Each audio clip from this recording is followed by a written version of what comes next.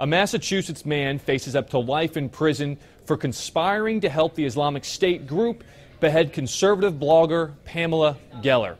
28-year-old David Wright was convicted on all charges, including conspiracy to commit acts of terrorism transcending national boundaries.